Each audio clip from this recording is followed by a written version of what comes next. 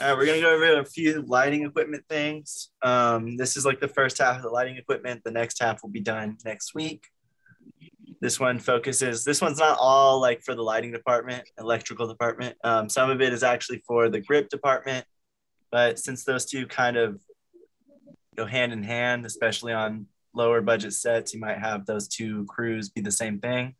I'm just putting it together for us to look at, since I was looking at it more as like a independent, we do it ourselves kind of thing. Well, I think it's good to be independent and do certain stuff yourself. Also be open to like letting other people do stuff too, because at the end of the day, you can be as independent as you can, but it's a team effort and you need. Oh yeah, no, I wasn't saying that. I was saying for lower budgets, you might not have a separate lighting department and a separate grip department. Those might be combined into one. That makes more sense. On the smaller stuff, the more people you have, the more it becomes individualized and you can separate these things. But when you have a smaller budget, you usually can't get a huge crew. So then it has to start having people wear multiple hats. That makes sense. And there's absolutely nothing wrong with that. I think that's actually a great way to learn and be hands-on. And then as you grow and you need more hands and you grow, that's when you get more hands. I agree. So the first thing that we're looking at is what's called a softbox. We were looking earlier where at diffusion, this is one of the ways that you get that diffused light, makes a softer look, which is why it's called a softbox. It's material that wraps around the light. The light actually starts at the left right here, that little aperture 300. And then the light goes into that. You put the softbox around that.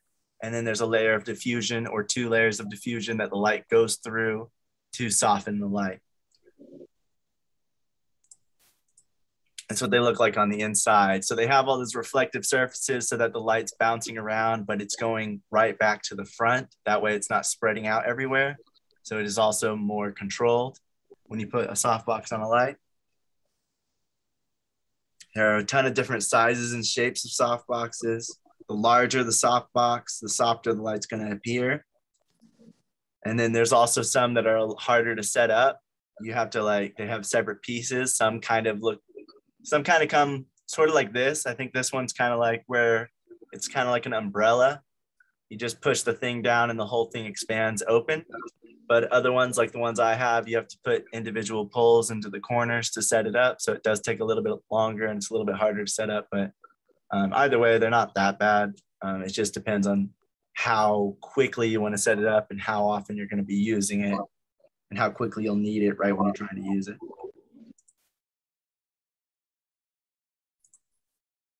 Sometimes the softbox will have two layers of diffusion. That'll just make the light softer. So whenever you're going out to look for a softbox, if you're going to buy lighting equipment, check and see online, like look on YouTube videos and see what the two layers of diffusion look like versus the one, because you can always take one out.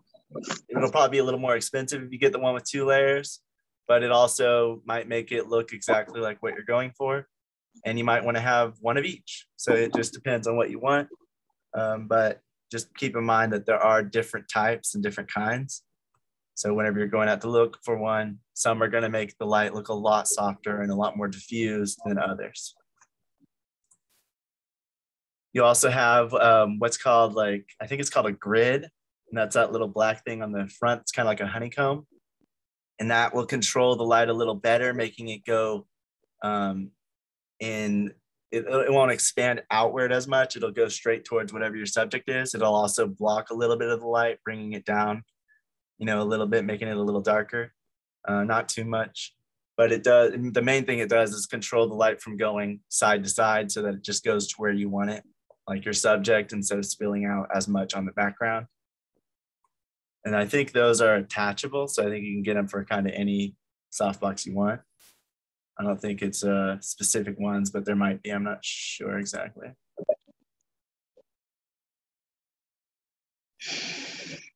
This kind of shows you the difference of the diffusion fabric that's used. Like the monolayer, which would be the single layer of diffusion, is in the middle, and then the double layer is on the right. Of course, the more diffusion you add, if you don't have a light that's dimmable or you can't brighten it up, then you're going to lose some of that exposure. The exposure level will go down a bit the more diffusion you add, and the light will get softer. So if you do want more diffusion, you're gonna have a brighter light so that you can meet that same exposure level.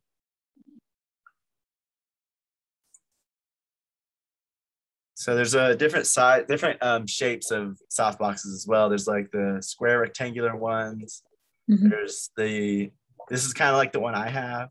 It's like a square one, and you see the poles in the corners. You put them on the inside, and then you put it on the inside of the thing. It's kind of like setting up a tent, and you put it to the light, and it just expands that outward, and then you put that cloth layer over it, giving it the diffusion. There's also circular ones. I actually have a picture of a few different ones. So you guys can see this. Well, it's kind of a small picture, but you can see like the different sizes and the different kinds. They say that the ones that are more rectangular are better for like a top to bottom lighting, like lighting somebody's feet to their head. And the circular ones are better at focusing on like one individual area. And then of course, again, the bigger they are, the softer the light's going to be, because the bigger the light will look to your subject, and the bigger it'll be compared to your subject, and that makes the light softer. But it doesn't really give off any extra light. They showed a video, one of the videos showed that the smaller and the bigger softboxes, if you pointed at a wall, it's going to be lit up, the same distance will be lit up from like the left to the right. The only thing that changes is the quality of the light, which is when it gets softer or harsher. And that's when it comes into play, when you want the bigger ones for softer light, smaller ones for harsher light, and all different sizes for in between. The bigger ones, you're also able to like kind of bring back away from the subject a little more, and it'll still light them up. It'll still have that good diffusion. And the smaller ones, you might have to bring it closer to get them a little bit, to have it be the same size compared to the subject, so that it gives that same softness. Little ones are also easier to have for small spaces, of course. Big ones can go really big, where it's kind of cumbersome. And if it's a small room, you might not be able to, it might be really hard to fit the big giant ones in. Something like that picture right here. If you have something like that on the right, it's really big. So you have to make sure you have enough space, and it's not going to get in frame and all of that kind of thing.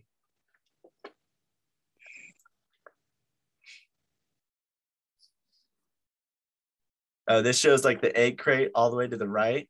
That's kind of what it looks like with the egg crate when you put the thing that kind of looks like a honeycomb. That's her on the right with that. And then with just the one layer of diffusion, that's the second one from the left right here. Double layer of diffusion is the one right here, third one from the left. So that kind of gives you a different sense of what it looks like if it's all from the same distance and at the same brightness level.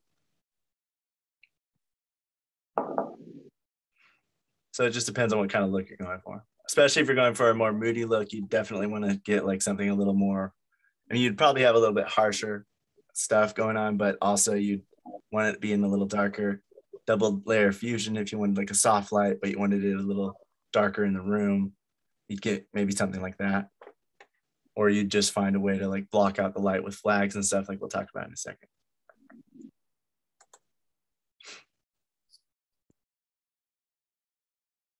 This just shows some of the different kinds of looks you can go for with the same lights from different distances.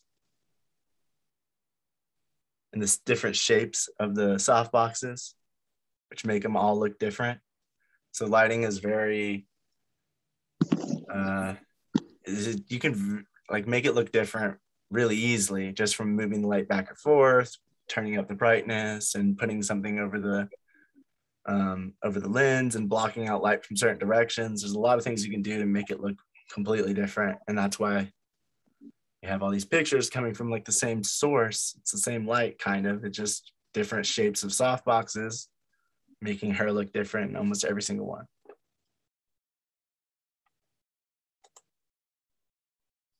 The other main thing about the shape of the softbox is if you look at the bottom pictures right here is the catch light, what's called catch light. And that's what the light looks like coming from somebody's eyes. So the circular ones will have the circular catch light, looks a little bit more like the sun. So we're a little bit more used to like a circular catch light in somebody's eyes when we're outside. So that looks a bit more natural to us. And the square ones look a bit, you know, a little bit less because we're not used to square shapes of light as much as we are circular ones. Now, if you're in like a hospital or something and they have the square lights in the ceiling, you'll probably see somebody with a rectangle or a square in their eyes from the lights from above. But because the sun is more natural, you know, well, the sun is natural, we are more used to the circular catch light being in somebody's eyes.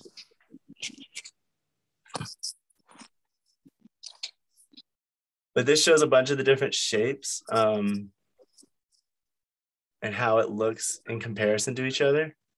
If you just pay attention to all the different views, some of these are what's called, I think they call them umbrellas, where they actually shine the light into them and it reflects back into the subject. And some of them are the soft boxes, like we're talking about, either a single layer or double layer of diffusion. That makes sense. They all give off like a different look, a different amount of shadow, you know, a different amount of softness. No, it's cool. That all makes kind of cool sense. It's cool to see how much you can really do and affect how, you know, you paint the picture or like take the picture pretty much. But it's kind of like painting a picture because you get to change the tone, the look, everything if you're really good. And I think it's super cool. Right. And it's so cool to see like how much you can really control it the more you know about it and the more you use different materials and different, you know, equipment. Chisam, you have your hand raised? Yeah, so from what I understand, this is basically used to like not only control the amount of light, but focus it on a subject. So like, would this really only be used for like scenes that have like close-ups or something? Because it looks like they're only really used to be used on one subject, not really for like They can be used for multiple things. You can have, they are, I wouldn't say they're not used on other things because it depends on how soft you want your light to look, no matter where it is in the room and how you want to set it up.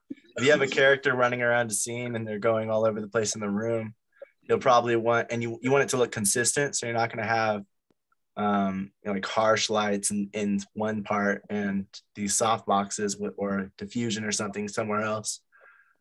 But you might have like a bright light shine through a door and then have a layer of diffusion so that it kind of matches the soft boxes.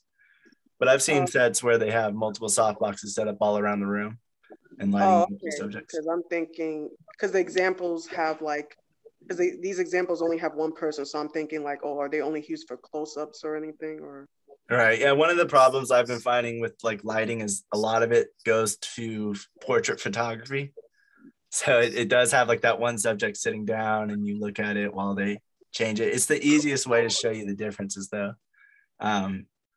But when you're watching like an actual scene and you go to the behind the scenes, you can see they use like these big, huge umbrella lights, or they use diffusion, or they use reflectors. They use all sorts of things, but they usually want it like consistent look all around.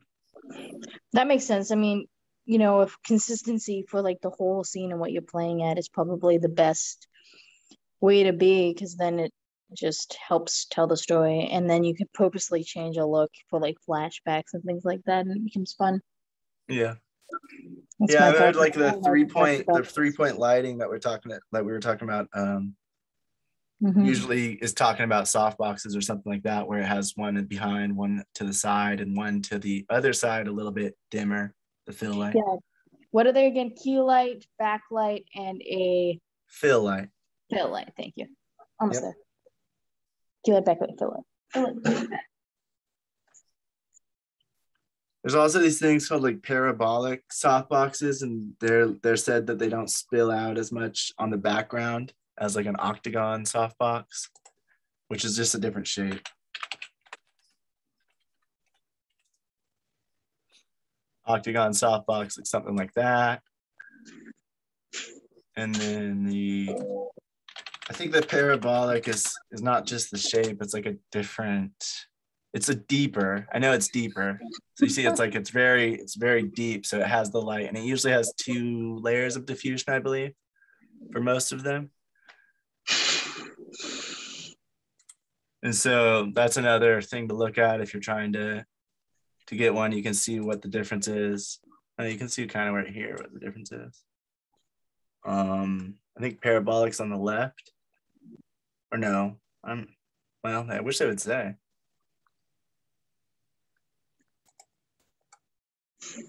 There you go. You can kind of see the difference right there. The octabox on the left, parabolic on the right. It gives off a different look. It's a bit softer because of the double layer of diffusion. So there's not as harsh of shadows above her eyes and around her cheekbones and underneath her neck.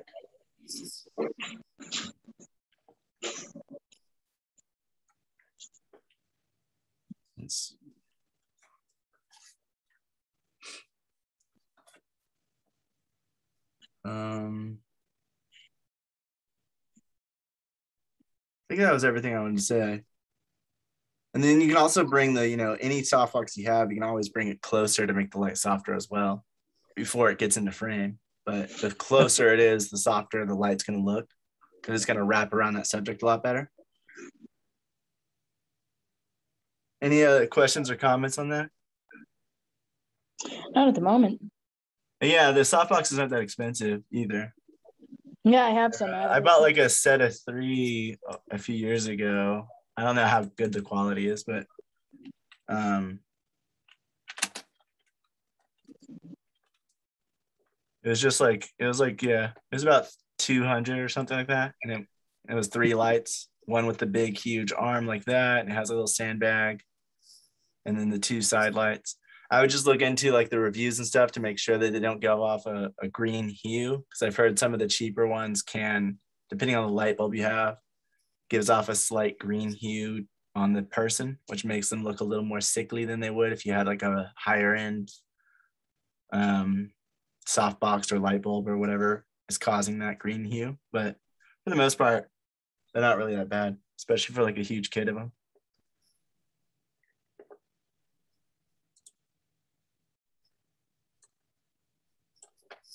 But yeah, so that's why you have the cinematographer and the gaffer really talking about how they're going to get these lighting setups, because you might have them point a light through a window, but they want it to be this softness and they want it to look blue. And so they put gels on it, or, there's so many different things they do to give it a specific look, which is why there's so many people working on it.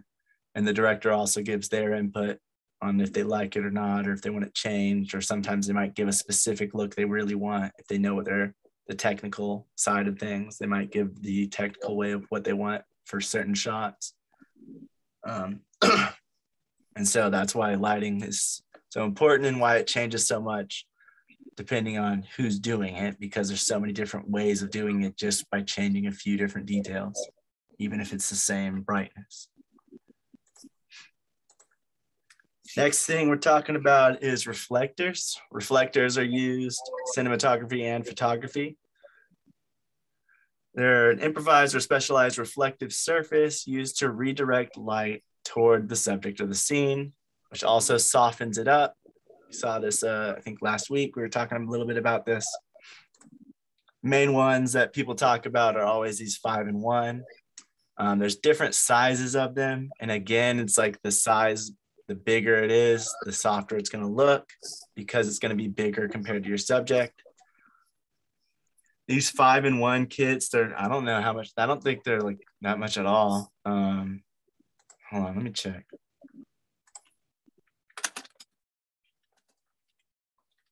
They're very cheap, and everyone says that, every single person should have one. Yeah, it's just like, 20, 40 bucks, 50 bucks if you're going for the bigger ones. And it can get more expensive depending on what you're trying to get, but these 5-in-1 things are not that bad. And they have these different sides because the middle is just a layer of diffusion. So if you just need a little bit of diffusion, then it already has that. If you don't need like something specific, like an actual, like a softbox, or you don't need a, those other materials for diffusion like we learned about last week. This thing will come with a thin layer of diffusion, which will help make it a little bit softer looking. The silver side will give off a more harsh light, but it will reflect a little better, so it'll be brighter. So if you really need light, sun's going down or something and you're outside, you can reflect the light back into the subject, and it'll reflect the most light. Gold will reflect the light, but it'll look a little gold. It'll change it to look a little warmer. White will be the most true to whatever source you have. And the black is for what's called negative fill, which is kind of taking the light away. If you want to make a side darker, you want to stop these lights bouncing off the wall and coming back to their face, you can put this black side over on that side so that it stops and gives them more shadow instead of giving them more light. You look at that, the bottom shows you kind of what the different looks will do. So the silver side's the bottom left. The white side is the next one. The diffusion layer is in the middle. Black side is the next one over, and then the gold side is to the right. So you see how the gold makes her look a lot more yellow, a lot more warm, but how each side changes the picture and makes her look different in each one.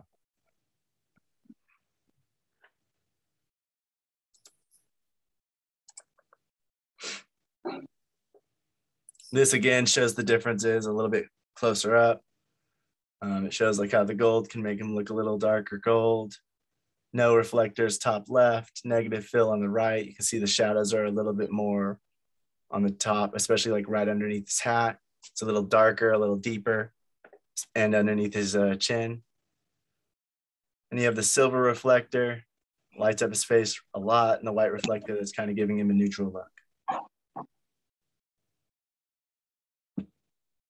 Awesome. Because these are so cheap and because they are so adaptable and they're easy to fold down, they're kind of just like those car shades that you put up on your windows. And you can just fold it down into a little circle, zip it up into a little pack, and then you have it. And then you bring it everywhere you go. So everyone who does photography and cinematography says to have one of these. You also have like these big sheets and stuff that you can put on these C-stands or whatever kind of stands these are, where you have like a bigger area to make it softer looking or make it give off more light if you need it. This is another comparison. You also have these things, I can't remember the name of those, bounce boards, I think they're called, which actually, they're pretty expensive for what they are, but they can set up like on the actual ground, and they're taller than your subject, so it gives off a really nice soft light, bounces off of this thing and goes back into them. And you can fold it however you want so that you can like, make it wider or skinnier to make the light do different things, and to get it as close to them as possible without being in frame. It also has the black side if you want to do negative fill to get more shadows and stop light from bouncing back. And that's kind of showing what it would look like if you're using that. So you can see there's a little bit more shadow on her left side, our screen right, because of those black sides. You're getting a little bit more shadow on that side of her face. Because the light's coming from that side, I guess they don't want it to bounce off the wall and come back into her and brighten it up even more. So they put the black side over there, the white side over on the other side to bounce that light back into her face from her right, which is our screen left, and the black side so that no light bounces back off there and makes it even brighter. So you can see how that's kind of affecting the shadows underneath her hair and on the right side of her face, so our left. So she has the key over here, and they're using the bounce board as the fill.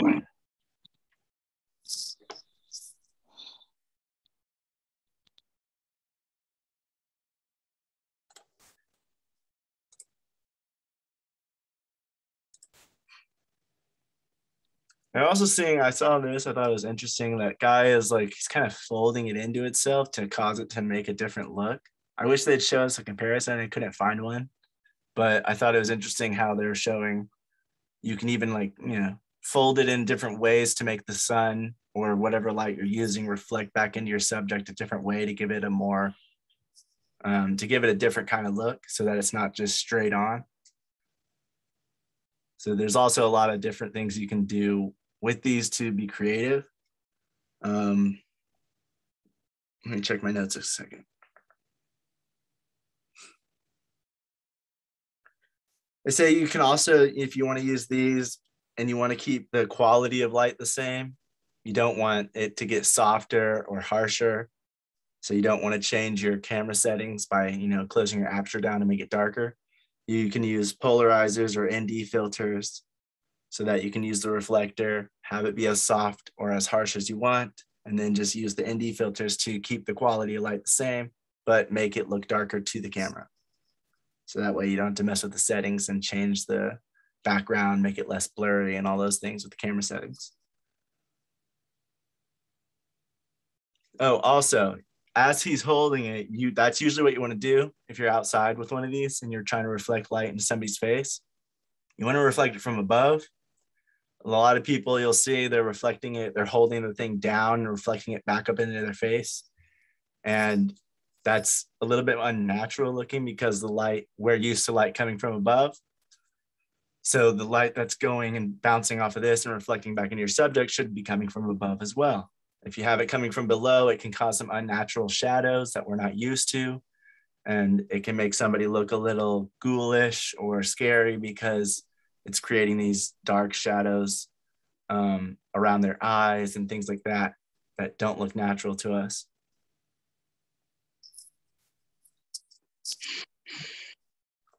Also, you can have somebody holding the reflector. If the person's moving around a lot, they can, move the reflector around to make sure the light stays on them.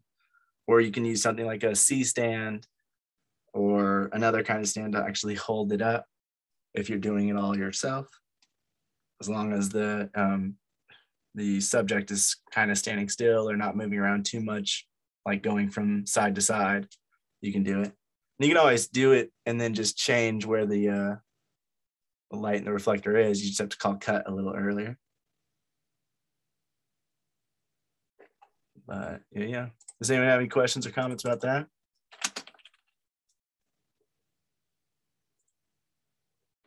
Also, this is what a C stand is. It's kind of just like a stand where there's two poles and you just loosen one of the arms and the arm goes up so that it's sideways. So you can put like those scrims or those reflectors or whatever you want on the pole so that you have something for it to hold. And they say if you're using one of these, if you see like the three legs are like this, you always want the tallest leg to be in front wherever the weight is going. So if you have something hanging off of this side, like on here, on this picture, then that's why that big leg is going the same direction, because it'll hold it the best and it won't fall over. If you turn this to the side and put it in between these legs, it's going to fall straight flat. So you always want the leg pointed out wherever your weight is going to make sure it doesn't fall over.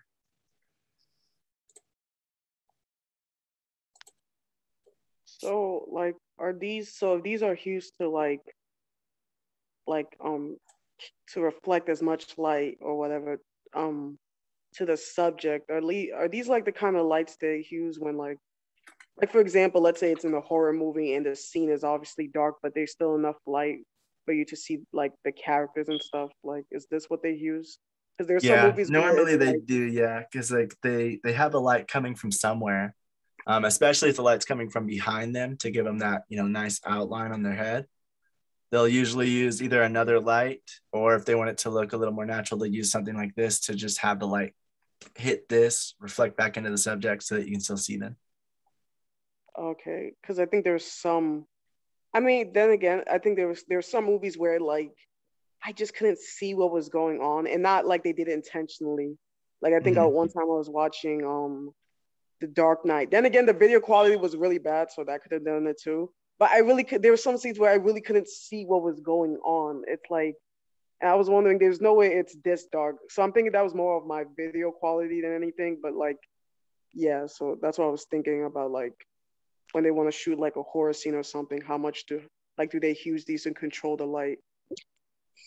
Yeah, they also sometimes, even if you have multiple lights, I've seen them use this just to kind of, control it a little better and point it in the direction they want it to go so that the person could be lit up a little bit.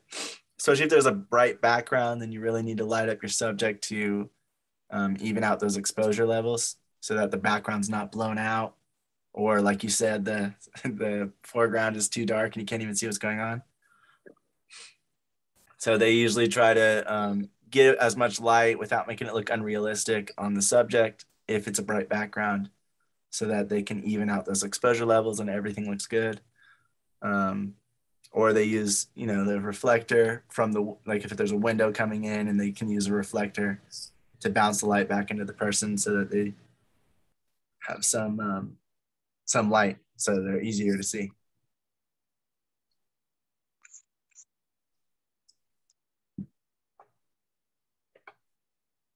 All right. Because right when you start adding in actual lights, like if it's not just a light from behind them, if you're trying to light them from the front and you're not wanting to use a reflector, then you're going to need another light source. And if it's shining towards them, it could create shadows and stuff like that.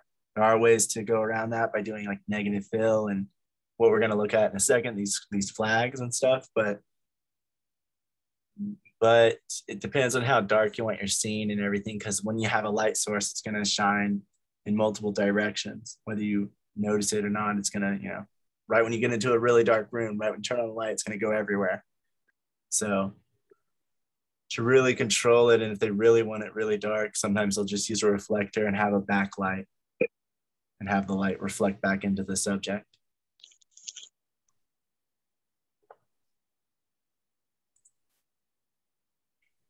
And the next thing we're talking about is what's called scrims. Scrims are basically just the material that's used for diffusion.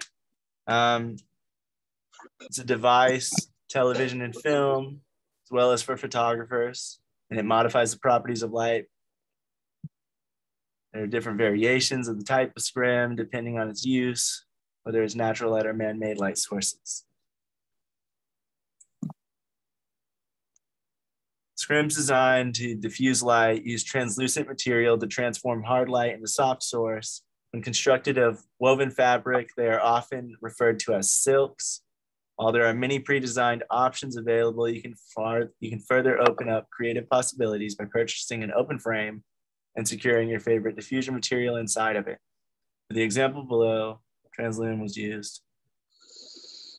And so like this kind of thing will be, they have what's called the scrim, which is just that diffusion material, but it's spread out and it's like in a big, huge square on the sides and above her. And then they have the negative black scrim material to go on the other sides to block the light from bouncing back in those directions. So she has light coming from above, light coming from the side.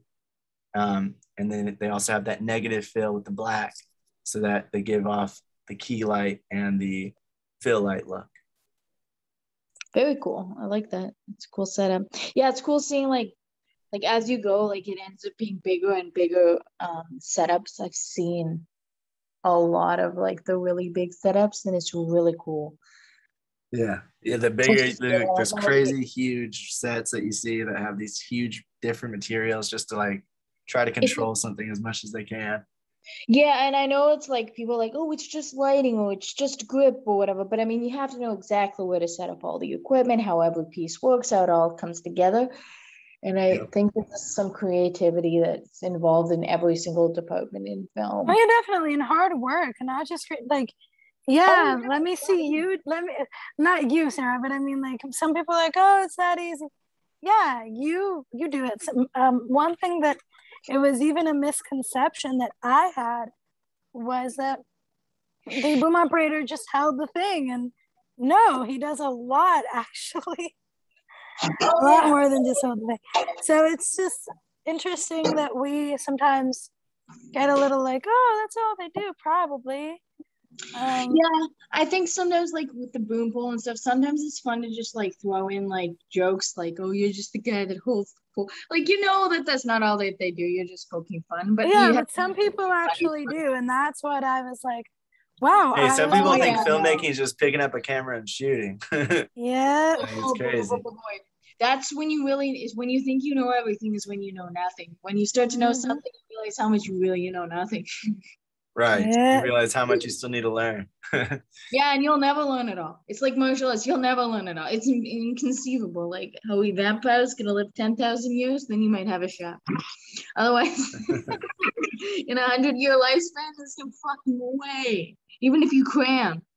Oh, Yeah. that's the one thing about life is like it's never ending. You can never run out of things to learn about. Right. That's why I like it. So much Right? you'd always have something new, and especially when you're on set, there's always new challenges that present themselves.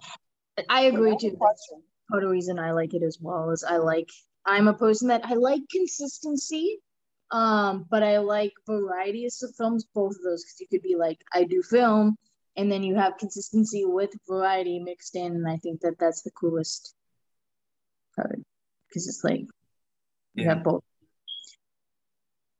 It's all like interwoven together. It's just like some people are very boxed in and they're like, oh, I just have one thing and this is how we do it all the time. And then other people are more creative and I'll be like, I have this one thing, but with that one thing, I do a lot of things. Yeah. Oh, just tell me your raise your hand. Yeah, okay. I feel like this is a dumb question, but like just so I There's know no such thing as dumb questions. I don't believe that. Let me stop. Just so I know, so I can have a clear picture. When you say it diffuses the light, what are you talking about? So diffusion, it makes the light look softer. Let me show you real quick.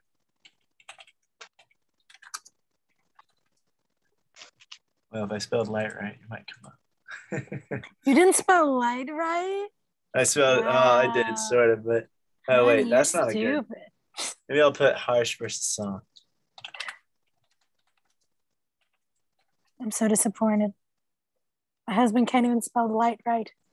So if you look at the top picture, you'll see like that's harsh light, which would be just it coming out of the bulb. Like if you had it bare and you were just shining it into somebody. And then the one on the right is more like, it's not really that good of a picture, but it shows how the light kind of wraps around her, stops having that harsh shadow where it cuts off, where she can't even really see the right side of her, and it kind of blends into the background. The soft light will give her a better look, less harsh shadows, and kind of wrap around her a little better. And that's what the quality of light is. So that whenever you have diffusion, it adds this soft light so that it stops having all these harsh shadows or this quick drop off of light on whatever side of the light is coming from. Like the soft light right here, where there's no shadow in the background. She still has a shadow in this background on the soft light side, but it is a lot more diffused. So you can't see it as well. It's not as clear. It's not as harsh. And that's what the diffusion is. Okay, so because when you were saying, I was trying to understand. Like, I think I had a general picture, but like when you kept saying diffuse the light, because I'm taking like biology, so that's what I'm thinking about. But obviously, it's not the same thing. But Right, yeah. No, I got you. Yeah, it basically it just makes the light appear bigger and it kind of sends it out everywhere instead of having it be so directional.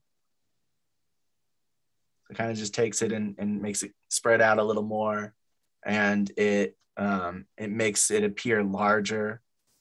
Because the smaller the light is compared to your subject, the harsher it looks, which is why when you get the larger soft boxes and stuff like that, when they go through the diffusion, the light's going to look bigger, even though really the light is just a little light bulb, because it has that big, huge sheet, that white sheet that it's going through. It makes the light look like it's that big, huge white sheet.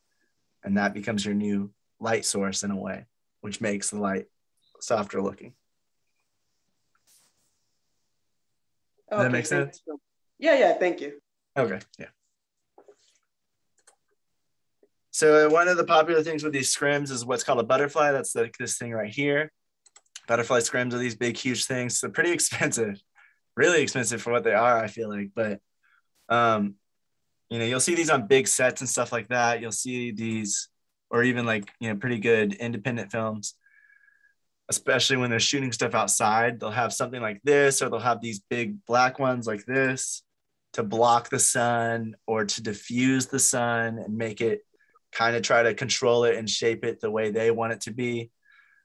And these butterflies are just these little stands that you can kind of pop out, and it creates a square where you can put the material, the scrim material, on the corners, and then you can attach it kind of like a trampoline, and you just attach to each side of the pole so that it stays nice and straight or nice and flat, and that diffuses the light the best. There's also do-it-yourself versions where, you know, they've shown like people just get some kind of poles from, you know, a Home Depot or some other home department store, and they get like 4 poles and these 4 connectors, and then they just put it all together and make a square. And then people have used shower curtains, you know, white t-shirts. Any kind of white material will work. It'll all just give off a different look, and it might not look as good as one of these, or it might look better depending on what you're going for. But there's a lot of do-it-yourself versions of all these lighting materials and things. If you just look it up on YouTube, they actually look pretty good. Just looking at it and seeing the differences. So you don't always have to go for like these huge, expensive, crazy versions. These are just what are out there for, you know, the people who want it to be a little easier, who don't want to create it for themselves. And it gives off a different look. It might look a little better to some people, just preference. My preference, I think it does look better, but I don't know if it's worth it. I don't know if it looks better enough to where I would spend that much money unless I was, you know, on a bigger budget. So keep that in mind when you're going out and looking at these things too. You don't always need the biggest and best stuff. Sometimes just a t-shirt or something like that will work. And that's where the creative process also comes in, tackling problems like that, where you're like production budget and everything. You have to be creative with how you're going to go about getting all of your shots the way you want them without the budget to get these huge expensive equipment. Like I was saying though, the light behind this sheet is hitting this white sheet, and that's making that huge white square be the new light. And so these scrims will act as the new light, which makes it bigger compared to her, which makes it softer light going on to her.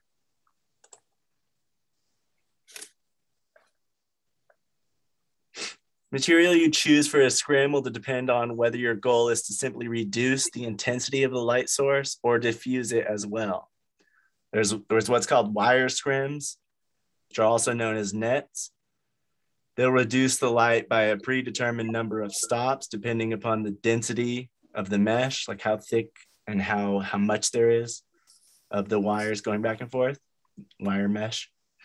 And they will leave the overall character of the light unaffected, which means they're not going to make it softer or harsher looking. They're just going to kind of make it a little less bright. The exposure will go down without changing how soft or how harsh it is.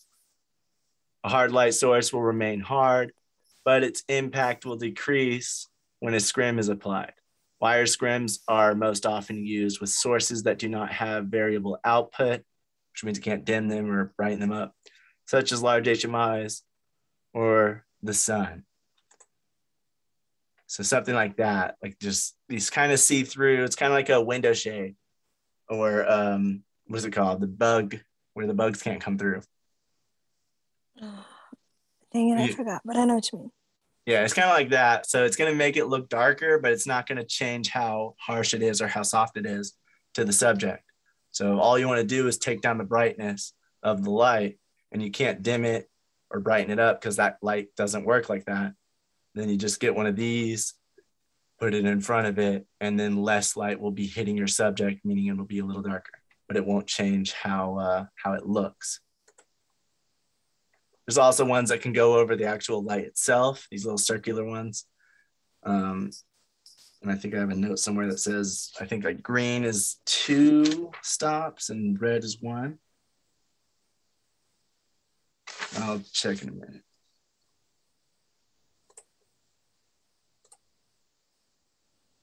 Oh man. In general, all traditional lights come with scrims, also known as wire. and horribly misnamed by rental houses as diffusion. And that's because these wire ones are not diffusing the light. Like we just said, they're just making it less bright. Diffusion would make it softer and make it disperse more and give that softer look. So only when they're a fabric scrim, like the butterflies, those big square ones, those are the ones that diffuse the light. The wire ones that go on the actual light itself or go in front of it just make it less bright. Scrims are wire mesh discs that fit perfectly in front of the lens of a light. Scrims take down the intensity of the light without affecting the quality of it. If you dim a light, it will also get warmer for tungsten or bluer for HMIs. If you diffuse a light, it will also get softer. So scrims are used when you like the look and color of the light, but you only want less intensity while keeping everything else the same. And that's when these wire ones are used. That's the other thing. If you're using like a scrim that has a slight color to it, it'll change the color of the light. So if it's a yellow one, it'll make it look a little gold. And if it's a white one, it'll look the most like the white light that's coming from the source.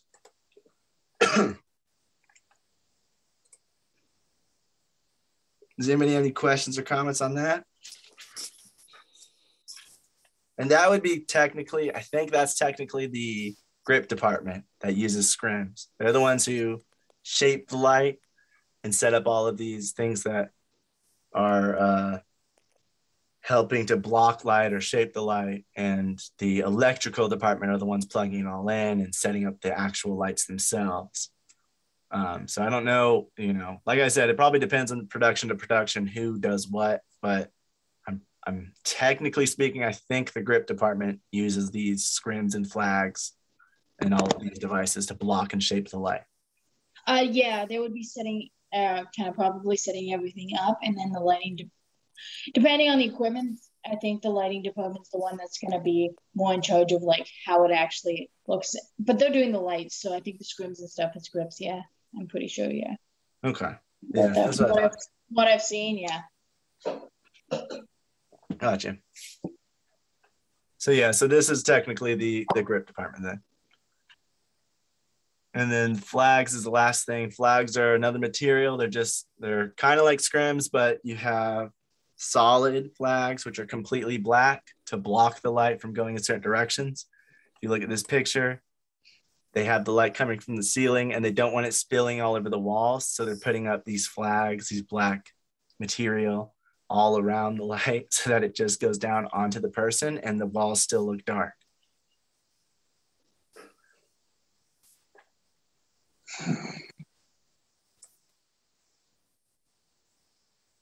Light control flags are thick pieces of colored material, usually black or white, stretched over metal frames. Flags feature steel fabric, certain plastics, and other materials. Positioning flag cutters at certain angles allows you to control light direction and intensity with more accuracy, which means if you don't want it to spill off on those walls, you put them around the light so that it doesn't go to the walls, just down in that direction you want it to go. That makes sense. Flags device used in lighting for motion picture and still photography to block light. It can also be used to cast shadow, provide negative fill, or protect the lens from flare.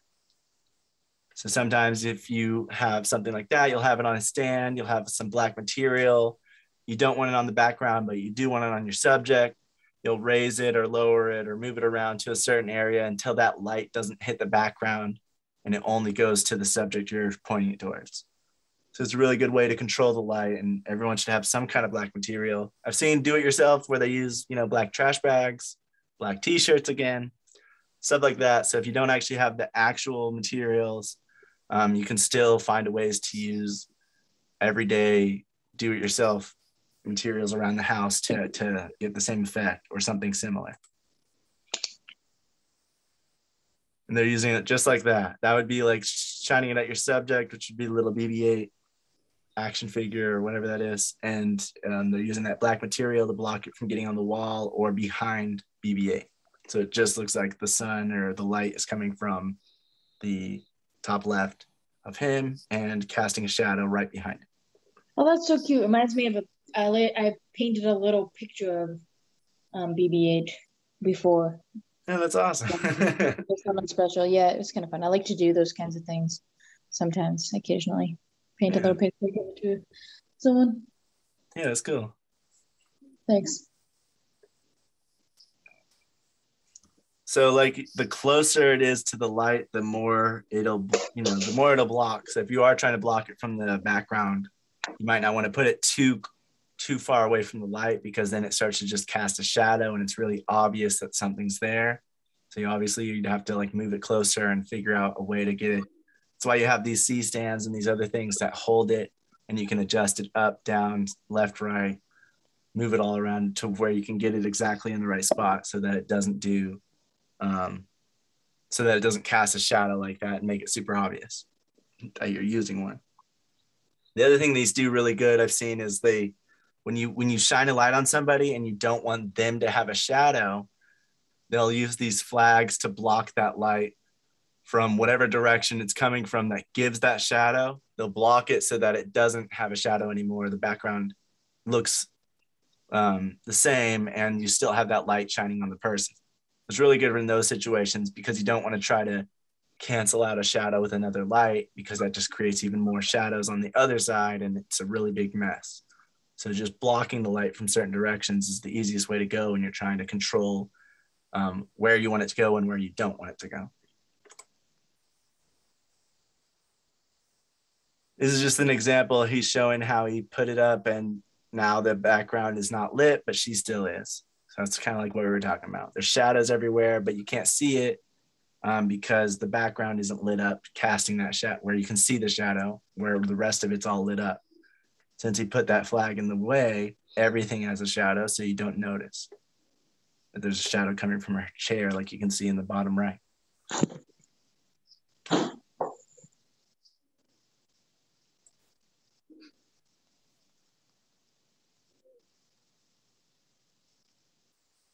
This is just showing like how you can set it up to block light from going certain directions. They put it above him because they don't want the light spilling out that way, and that way it's just going on him from where they want it to come from. They also have these big, I can't remember what these are called, but they go on top and they have a layer that goes down. They even have 3-sided, so it kind of like boxes the person in or the subject in, so that the light doesn't go anywhere but right in the middle. And there's going to be no light coming from the sides or from the top. So these are really good to use when you're really needing to control that light. You don't want it to bounce off of any walls or any ceiling or anything, and you only want it to go right in that middle of the frame. So use something like this or a 3-sided version of this to box it in. And then of course there's just different sizes and different kinds, like with all these other materials and tools. So you can get a huge version, you can get small versions, circle, square, rectangle, all sorts. Try to figure out how to block the light as best you can. They're called flags, I'm assuming, because they're just, they look like little square flags. If you put them up on those C stands and you raise them up, they just look like little flags. I'm assuming that's the reason, but I don't know. Not 100% on that.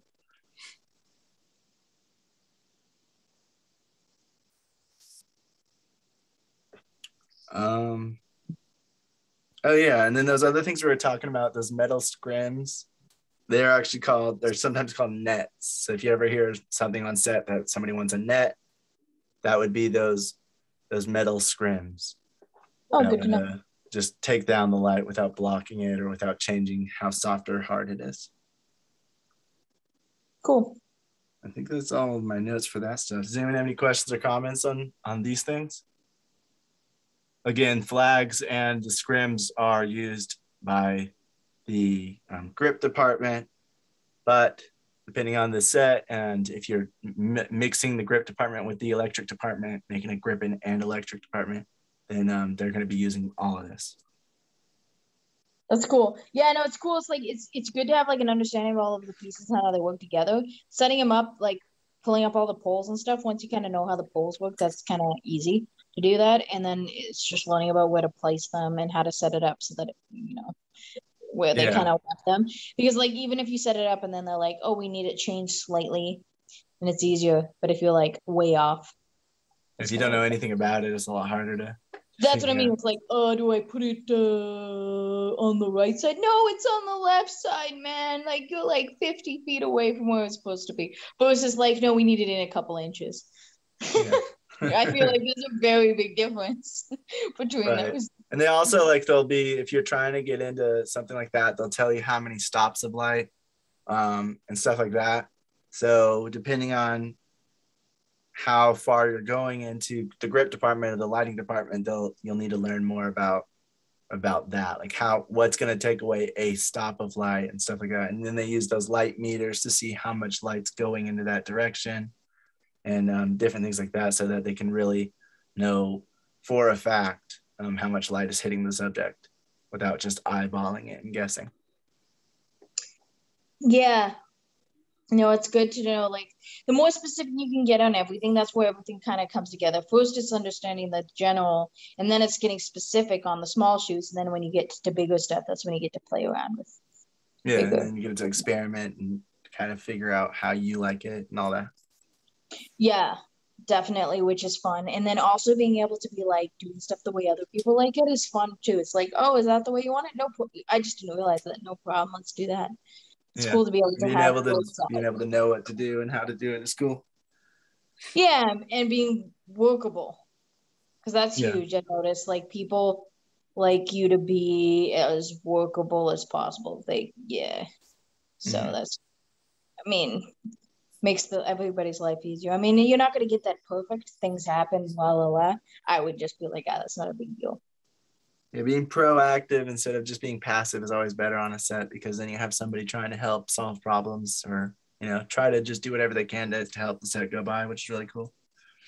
Yeah, I think that being said, depending on like what set you're on and how big they are, you might not be able to help certain departments, because I know in certain sets, it's for safety reasons. Electrical can only handle the lights, nobody else, and stuff like that. So it depends on what set you're on, of course. But it does. Sometimes passive will win where they don't, like on the really big sets where they kind of just want you specifically doing your job and doing it well. It's best to stay as passive as possible and as workable as possible, because like just being there, you're gaining experience, you're being in there, you're seeing it, you're being around it.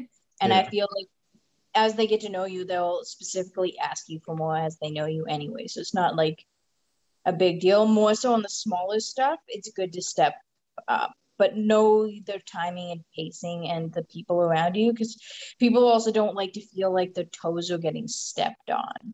So that would say exactly. So it depends on like what set you're on and how the things are, but generally, especially if you're just being proactive in the one job you have, like if you're being a production assistant and you overhear someone say they might need something, you already have it when you're ready for it before they even ask. That's always a good thing. And just things like that also help. Definitely. It just shows that you're paying attention to the best of your ability, and that you care. And if you show that, then people are just going to naturally like you more. So, and I think that that's kind of a good thing. I mean, I like to get along with everyone that I'm working with. My working relationships matter. I mean, some people like joke around to the extreme. I'm kind of not too much that way, because I get really attached. So I try to keep an even keel. I'm kind of fun. I'll joke around a bit, especially if I get to know people more. But yeah, I don't know. I like cool coworkers. Makes life awesome. Yeah, you can definitely get too comfortable in a work environment to where you let your personality, not you, but I mean like people in general. I'm like that. I sometimes think, I can be comfortable here, and I joke around a little bit too much, and I forget that it's a professional environment and I should be working, or that maybe those jokes won't land with everyone, and maybe I don't know the person as well as I think I do. So it's always good to go professional first. Even if they do give you like an opening, be like, give them a little bit, but not too much. I know I've been in some situations where it's like they were throwing it at me and I would throw it back. Not even like just a little bit. Not it was such a minor thing, but certain people are just so finicky. There's nothing you can do. It's just like I could have done everything absolutely perfect, and sometimes it's just different personality. Yeah, it just depends like on who you're working with and stuff like that. So anyway, does anyone have any questions about the lighting stuff or anything, or should we move on to the last I like joking now. Oh, I have a question. Yeah, It's what's fine. up?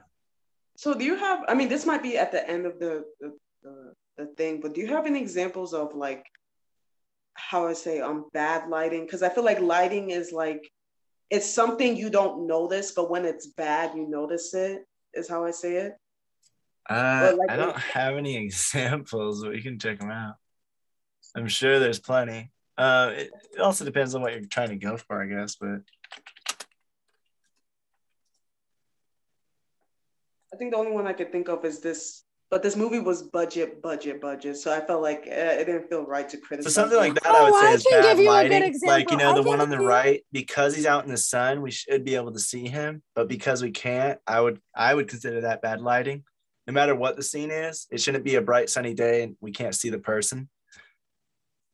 So stuff like that, like, and that's why like things like bounces come into play and all these different variations of light to make it do what you want. A perfect example of bad lighting is the episode in season 8 of Game of Thrones where it was super dark and no one could see anything. And they were like, what the heck? Yeah. That one was, oh gosh, that was terrible. People had put the lighting all the way up. It was a huge war scene. It was shot at night. I understand like there were a lot of people, but the lighting was awful. No one could see it. They said they put their lighting up to like the highest it could be in their TVs and they still could barely see anything. Another thing I think is like bad lighting is just kind of boring lighting. Like it doesn't have any, I like a little bit of, something going on. Like most people like, if it's too muted, a little bit of shadow, like they don't like it being exactly even across the board. You can see there's some shadow on her face and some light coming from the other side. If it was all exactly the same, it just kind of gets a little dull. And I've seen that in a lot of independent stuff where I would consider it kind of bad. These all have shadows, so it's not really what I'm thinking. But you can kind of tell like there's like kind of no color, there's kind of no light anywhere. It's just kind of like everything's the same amount of brightness and the same color, and it just makes it all a little more boring and less cinematic. And then there's just overexposure. Overexposure is the worst lighting. Yeah, it's all about illusions and things like that. And I think like it's important to make it look good and to make sure that the lighting's right, because if you're too overexposed or underexposed, you're gonna look like shit. And it's Yeah, gonna be you're really gonna see what's going on if you have too much exposure. like, what the fuck is this? Sorry my language, but they're gonna be like, what is this? I can't do anything with this. It's black. They're like, just lighten it in post. Yeah, and that doesn't work, especially if you're overexposed, because you can't just, when you're overexposed, it kind of like cuts off the data where it doesn't even know what's there. So if you tried to take that picture and you're getting that overexposure, trying to bring it down, it's not going to look like this one in the middle. It's going to be a lot uglier because it's just going to have random white splotches or gray splotches, depending on how you're doing it. So that's the absolute worst. When it's too underexposed or too overexposed, then it's the worst kind of lighting you can get. And that's why you have all these, these different materials, like the diffusion will kind of cut down the light intensity a little bit and it'll also soften it. And then you have the ND filters and the things you can put on your camera lenses so that they kind of are wearing sunglasses basically, so that it's not having that super brightness.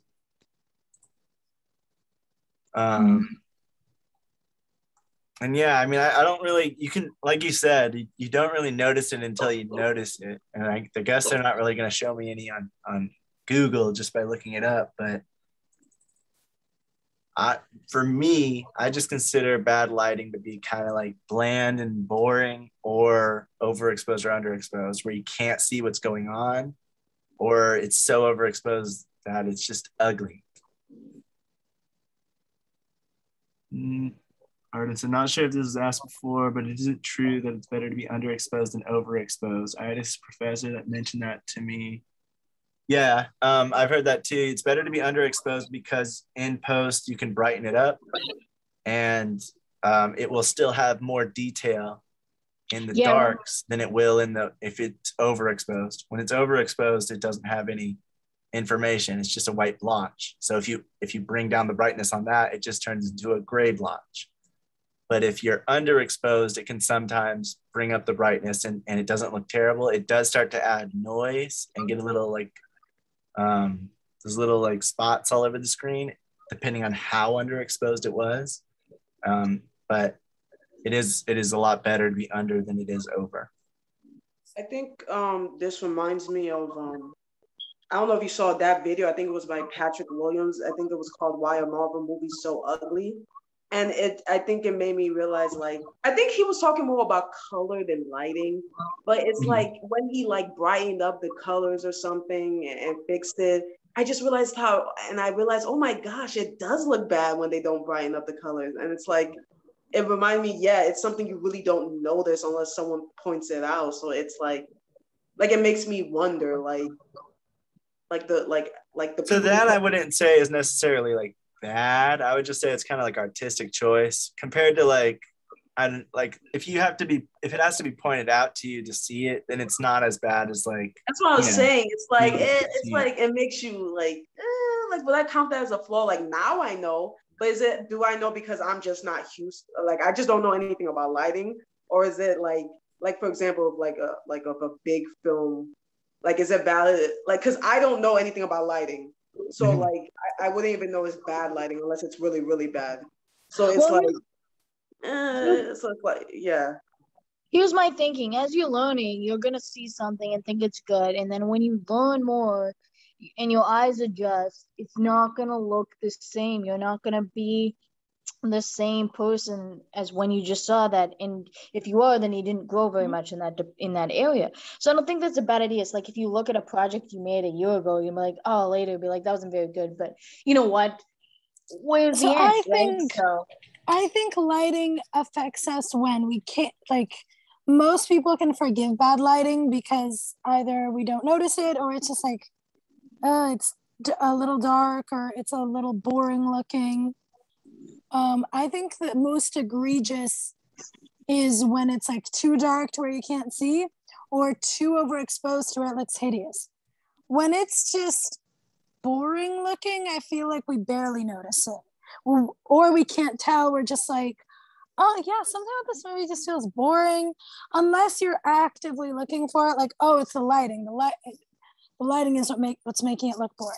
But for most people, they don't really think, oh, this lighting choice is making it look boring. Or at least I didn't until I started watching movies more. And I was like, that's what's making the scene look boring. It just doesn't look engaging. It doesn't look dynamic. It doesn't look interesting.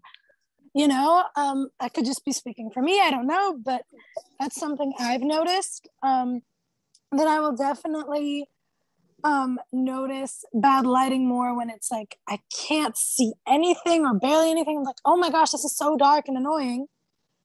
And that's the thing I'll notice the most. And then when it's like overblown, I'll just be like, oh, that looks kind of ugly.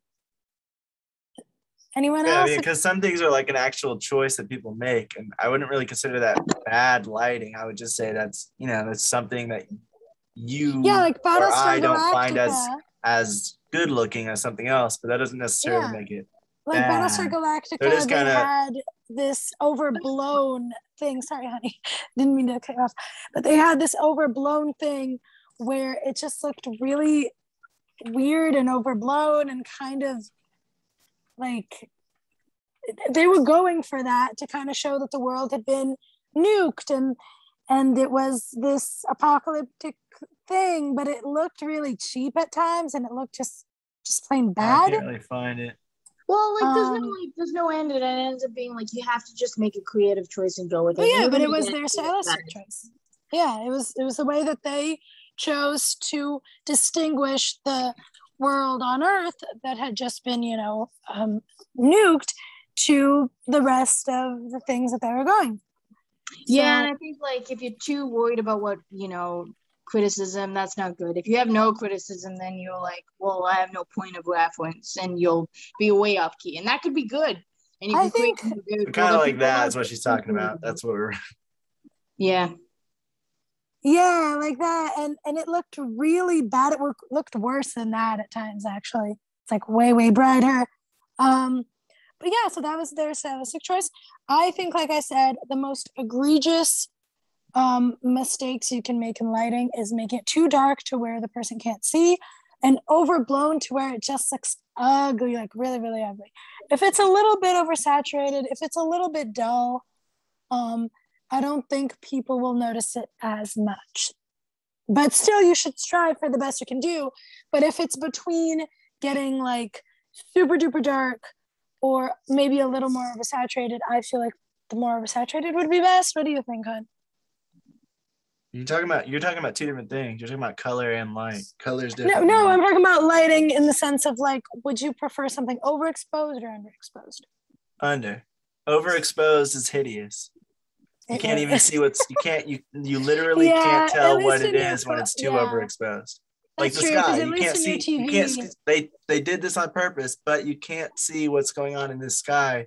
It's so overexposed. It's just a white blotch.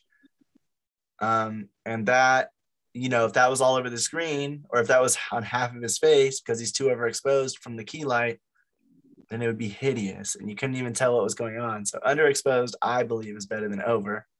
Yeah, because at least you can correct that a little bit. But then if you try to overcorrect it, it'll look grainy as heck. So there's also that.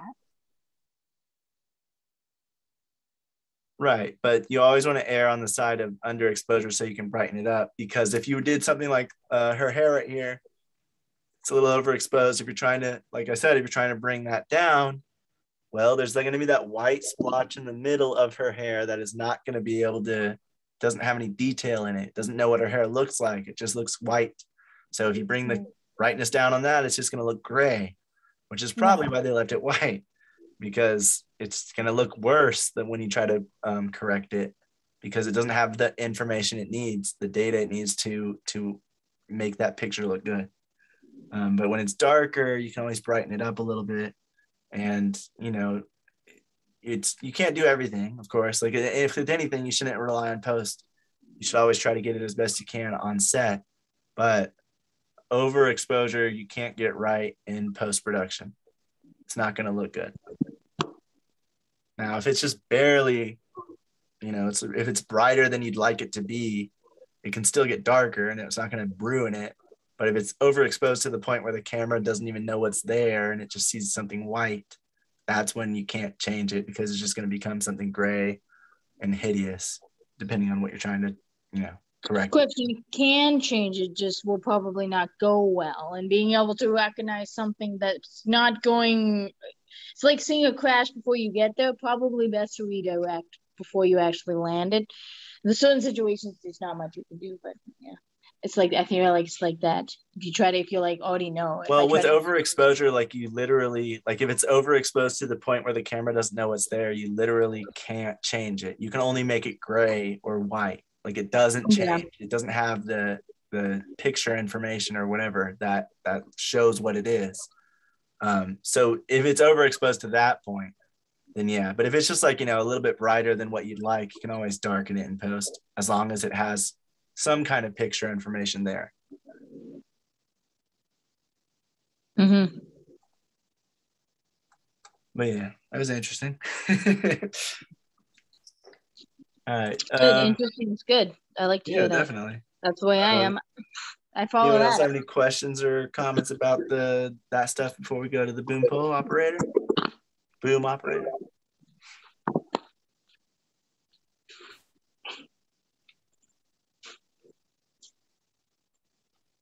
All right. Boom operators. I just have kind of a lot of notes. I don't really have as much to show you. Everything with sound, kind of have to hear. Some of the videos in the syllabus, they showed very good comparisons on some of these notes, and I'll kind of explain that as I go. But boom operators, they act as a liaison between the camera and sound. They're the ones that are actually like right around the camera department. So they, usually are the ones to relay the information coming from that department to the rest of the sound department. Sound department, you might have like a sound mixer that has his own little cart and a mixing board and all that stuff, and he's over somewhere else doing all that so that any incoming recordings from different mics he can adjust on the fly. And then you have like a sound utility, which is somewhere else, which is working with all the sound equipment, maybe repairing it or maybe just bringing it to the people that need it. And then you have the boom operator, which is actually there with camera on set in the scenes to hold that boom pole and capture the sound straight from the actors. So they need to be able to relay information to the rest of their team if anything comes up and they're like, hey, we're miking this person, or hey, this next scene is going to be canceled, or whatever, any information that's coming that the sound department needs to know, they're the first ones to relay that information to them. They usually have a headphones and a boom pole with that shotgun mic, and some of that wind protection, like something like that, so that they can point it directly towards the subject, or whatever they're trying to get, usually dialogue. So they're going to point it to the people's mouth, and they're trying to keep it out of frame so that it doesn't go into camera. They can have different lengths of boom poles. There's like 6 feet ones, and it goes to like 12 feet, 16 feet. There's really long ones where they can be, if it's a wide shot and they still want a boom pole, they can have, they can be really far out of camera and have that thing extend really close to the actor and just be above frame. That way they're not in the shot, but the boom mic is as close to the actor as possible. And so it takes some strength to be a boom operator. They have to be able to hold that thing for a long period. Yeah. One of the videos actually gave some, sorry, Sarah. Actually gave some really good tips on how to like hold it and not be tired. Go ahead, Sarah. Yeah, and I was just thinking like it's not an easy job, and oftentimes it's better for like taller people to get that job. Yeah, yeah, that makes sense. I mean, like there's certain things you can't get away from, and that's one of them. I mean, it makes sense. Yeah, some jobs are just for the taller people. I mean, there's some jobs like acting that could be like any person, but yeah, some things is like specifically, and it's like, why would you want to if you're 5 feet tall? You can though. I mean, there's certain tools that would let you. It would be a little harder. It would probably be a lot easier for a taller person, honestly. Yeah. Hey, you can. There are big shoes. I know. I said you can. It would just be easier for the other person that's taller. Platform shoes are in again. They can take advantage of that. Yeah, maybe. Or are they out? I don't know. These things are hard to follow. But at some point, people were wearing them again. So boom operators, they need to bring or have their own sun blocking material or cloth for the sunny days. Like, those neck, I don't know what they're called, but you put them on the back of your neck and it wraps around so that it's not a scarf, but it's like a thing that you put so it doesn't have the sun. They say it's better than sunblock oil because it'll get on your equipment. It might get on your lenses. It might get all gross and oily, and so they recommend if you can.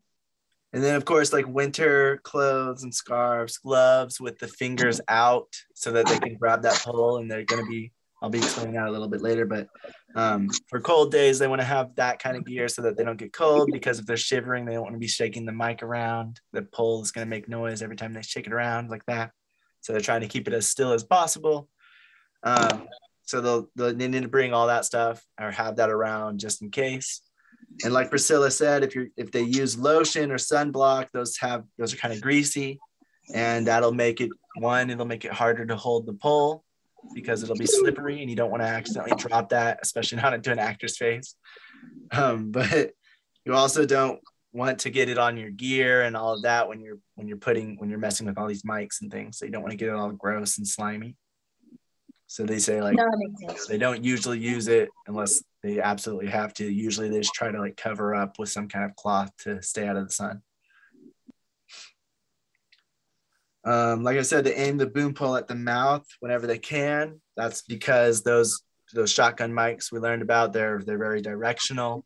So they have what's called on axis, which is going to be the direction in which the sound picks up the best. And if it goes off axis, it sounds a little worse or it sounds quieter.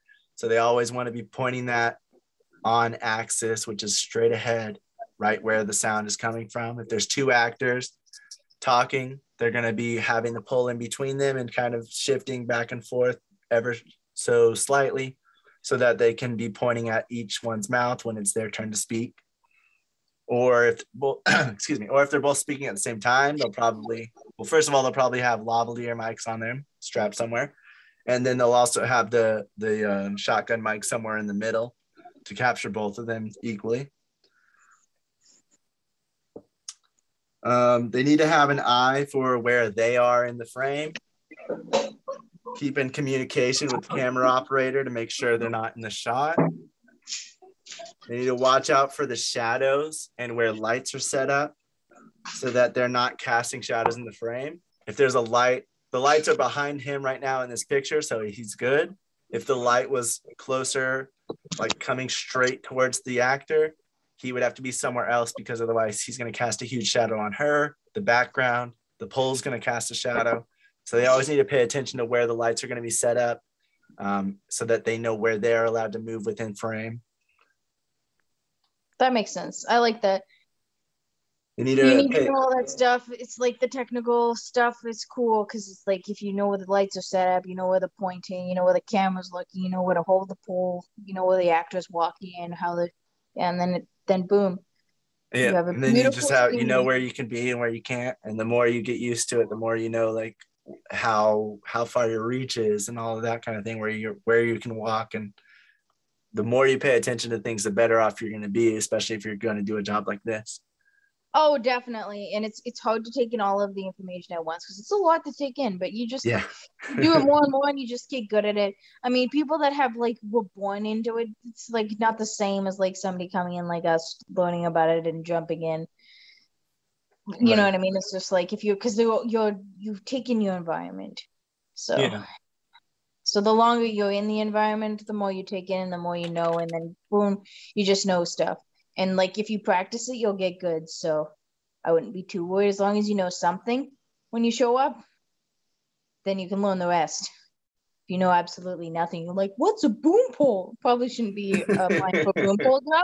So I'm the balance. Like those are the guys that like you have to know every single little detail before you do. I'm like, okay, yes and no, depending what you're doing. Know as much as you can, but don't be like, I'm not the number one boom pole holder in the entire world. I can't apply. No, that's excessive. Somewhere in the middle. Don't be like, yeah, no, definitely. So you always want to be aware and try to get as much information as you can. But of course, if you're trying for a job like boom operator, you're going to not really understand it as well until you're doing it. And then you're going to be able to, see a lot better and understand a lot better and stuff like that. So, as we're learning about this, though, it's also good to know what that boom operator should be doing. So when you're on a set, you kind of know what they need to be paying attention to. If they're new to it, you can even try to help them out and be like, hey, really pay attention to this and that because, you're going to cast shadows if you're over here. And so if they're new and you're trying to have them on your set still, at least what should be done so that you don't have to rely fully on them. But it does take a lot of like on-set experience to learn all these things. So, but it's good definitely to kind of learn in the smaller stuffs where you get to really get hands-on and learn the basics of kind of more costs. More jobs, and you can kind of do higher positions because there's not as many people. Too small, you learn nothing. Kind of taking over more jobs. Nothing. So like if you're like it's a 3-person crew and we're just doing a quick shot, you're probably not going to learn much about set deck or anything. It's somewhere in the middle. Yeah. Excuse you. All right. So if the actors are staying still for a long period of time, if it's something like an interview or something like that, they might just put the boom mic on what's called a boom stand, which is this thing right here. And that way the operator doesn't have to hold it for long periods of time.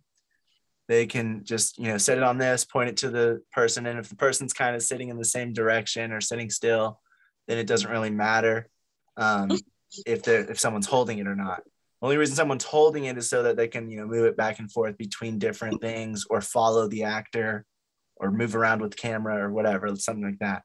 But if it's just like a still scene where someone's sitting in the same spot, they're not turning around and all over the place, then you can have something like this, hold the mic and point it towards them. Excuse me. The boom operators also need to pay attention to reflective surfaces. Be sure they're not seen in the reflection, or the boom pole is not seen in the reflection. You'll see this sometimes in like somebody does a car scene and the person's outside the car. Sometimes you'll see the boom or the person or the camera operator in the reflection of the window. And you don't want that. You want them to, that takes people out of the movie if they see it, if they spot it, or they just feel like something's off or something's weird. That'll take them out of the movie. So you don't want that. So you always want to have, like, if you're doing the boom operator, if you're being camera operator, you want to be aware of reflective surfaces and things like that to make sure you're not seen within the frame. Usually, if you're a boom operator, you're trying to get the mic as close as possible without being in the frame. That's why they have such long boom poles, so that they can get it as close to their mouths as possible. When there is movement, the operator will be sure to keep the mic pointed to the subject. So of course, if this lady right here in this picture is going to walk to the left as she's talking, he's going to move with her, or he's going to point the mic with her as she walks, so that it's picking up the same sound and she's not walking off, getting off axis, and then it sounds worse. Then that's why you have to keep that mic pointed at her to keep it on axis, so it stays the same level and quality of sound. Cool. If there's also camera movement and character movement, the operator needs to match the movement of the camera operator and still keep the boom out of frame. And those is when it gets really hard, because they have to make sure they're not tripping over anything. They have to make sure that they are keeping up with the camera operator and also pointing the mic at the actor while out of frame. So it's a lot of things going on at once you start getting into those more difficult movement shots.